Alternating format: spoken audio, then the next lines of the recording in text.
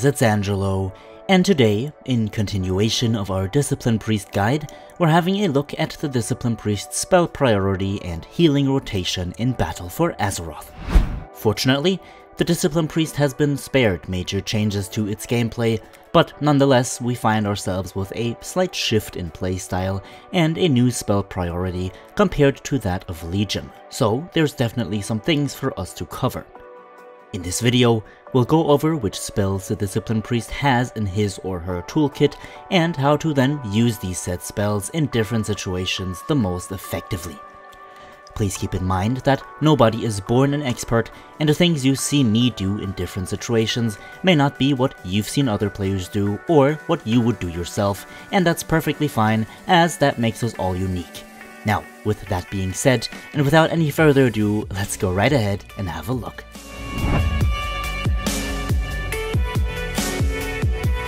The Discipline Priest, unlike any other healer in the game, evolves around a playstyle that is much more engaging in a different way than that of the typical healer. This is because in order for the Disc Priest to heal effectively, the player needs to be able to combine damage absorption and healing effects onto friendly players with dealing damage to enemies. It sounds more difficult than it really is, however, this playstyle does keep you on your feet at all times, no matter what's going on. Now, the Disc Priest upholds this balance of damage and healing through maintaining a buff on all friendly players that require healing called Atonement. Atonement has a very straightforward effect. When applied to a friendly player, your spell damage now heals all targets affected by the Atonement for 60% of the damage you have done. This amount goes up with your mastery rating, but if you want to know more about that specifically, check out my Discipline Priest guide. Now, Atonement can be applied in exactly 3 ways.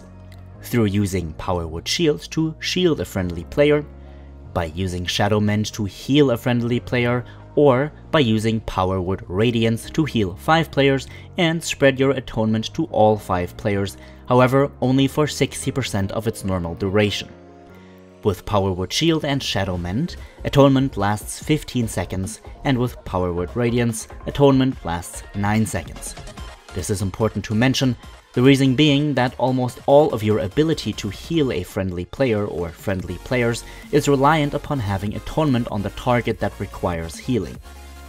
Good, enough of that, I hope you're all still with me. Let's move on to our damaging spells, which in turn heal.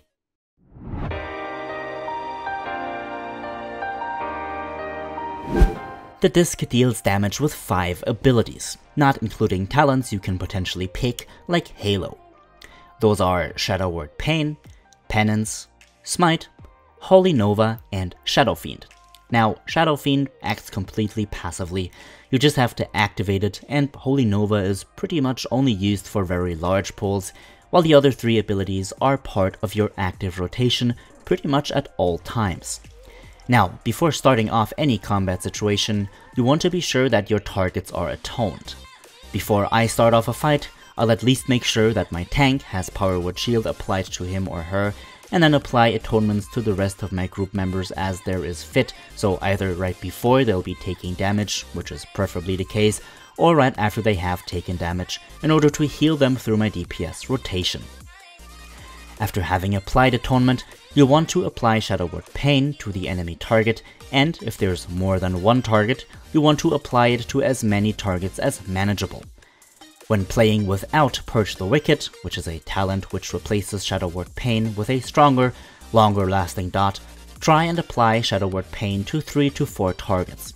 Now when playing with Purge the Wicked, you can apply it to a lot more due to the extended duration and the fact that you can spread the dot to another target whenever you cast Penance onto a target which has Purge the Wicked applied to it. Once you've set up a dot line onto your enemies, you can begin your active rotation. So cast Shadow Fiend on cooldown and then use Penance and Smite. Penance is essentially your strongest spell and can be used both offensively and defensively. Use it defensively, so on a friendly player whenever you don't have many players atoned, or when a player takes a heavy hit. Now this is going to be the case in most dungeon scenarios especially.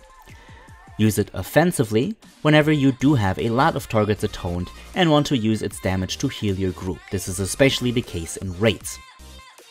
You never want to cancel your penance early, except in high emergency situations where you will need to cast defensive cooldowns.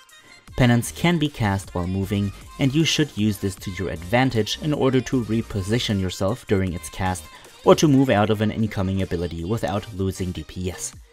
In low-level Mythic Plus keys or for easy raid bosses, you'll pretty much always use Atonement offensively, but once you begin to struggle with keeping the health of your group up, definitely revert back to using it defensively. Whenever Penance is on cooldown, fill these gaps by using Smite, and applying the Smite debuff to an enemy, which will reduce the damage of the next incoming attack.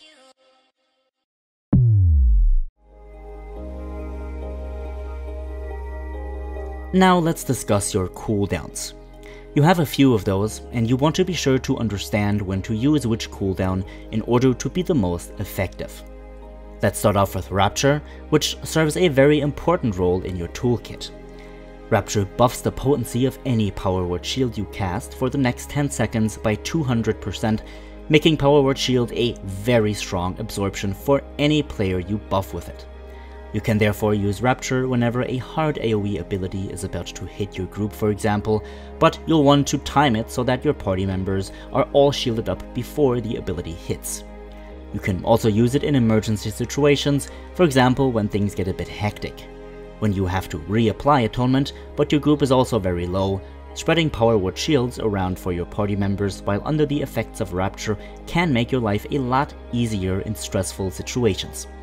Next, we have Pain Suppression, which is actually a very straightforward spell. It reduces the damage taken by 40% for 8 seconds on one player and essentially serves as your external tank cooldown. You'll want to be sure to use Pain Suppression preemptively though, this is very important, so before a hard-hitting ability hits your target in order to reduce 40% of that damage before it happens. Pain Suppression does not heal any damage away, it just prevents some of it for 8 seconds.